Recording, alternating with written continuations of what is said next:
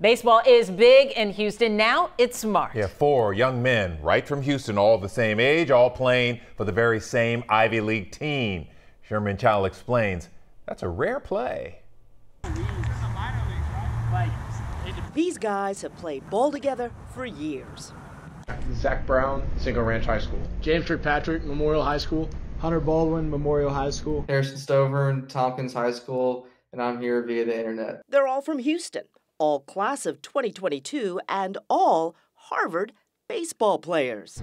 Is that unusual? It is. I don't think it happens ever, so it's unique for sure. How'd that happen? Strong local baseball programs and coaches, plus Our parents in our community kind of push academics to be our prime focus, and then luckily we have some ability to play baseball. And what about when Harvard was scouting? You know, the coaches stumble across one of us, they kind of stumble across all of us.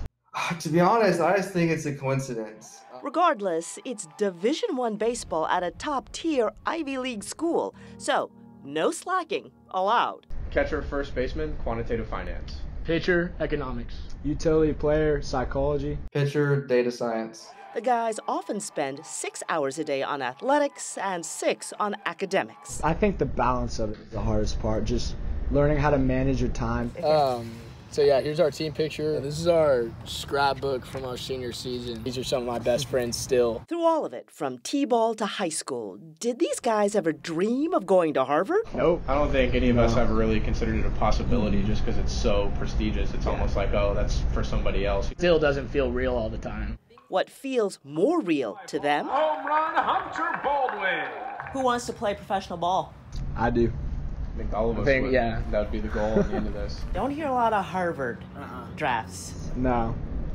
It's true. Recently we've had a good pipeline. I mean, we had 2 people drafted last year. This upcoming year, we're expecting to have 3 more to go.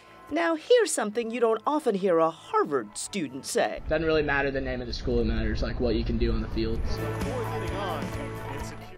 That's pretty cool. The Harvard coach saying it's all about familiarity and chemistry when it comes to any team.